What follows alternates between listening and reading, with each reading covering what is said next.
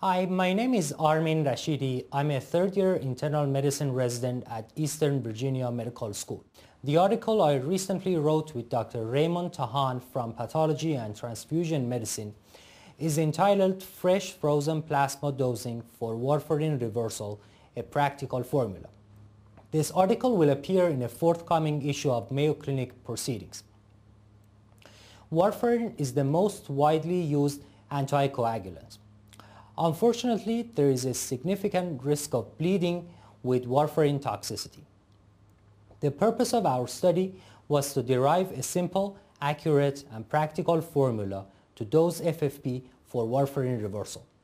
Surprisingly, FFP dosing for warfarin reversal is currently to a large extent empiric.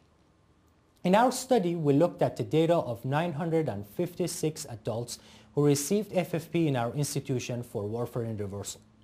We demonstrated that as long as INR is measured within a reasonably short period of time after FFP administration, the following formula predicts in a simple and accurate way the change in INR after 1 unit of FFP.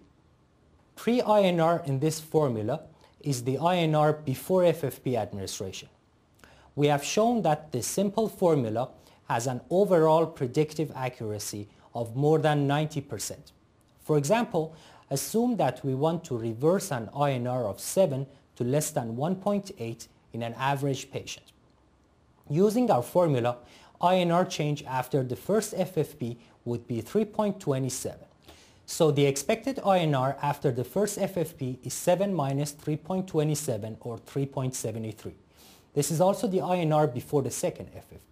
Using the same formula for the second time, INR change after the second FFP would be 1.41. So the expected INR after the second FFP is 3.73 minus 1.41 or 2.32. This is also the INR before the third FFP. Using the same formula for a third time, INR change after the third FFP would be 0.6. So the expected INR after the third FFP is 2.32 minus 0.6 or 1.72, which is our target. So we need 3 units of FFP for this patient. Our formula is more practical than previously proposed formulas. The newer products for warfarin reversal have their own indications, advantages, and disadvantages. And the purpose of our study was not to advocate one versus others.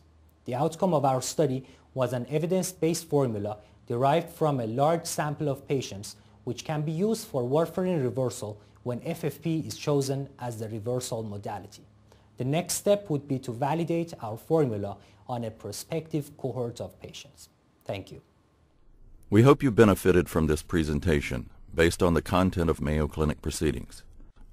Our journal's mission is to promote the best interests of patients by advancing the knowledge and professionalism of the physician community.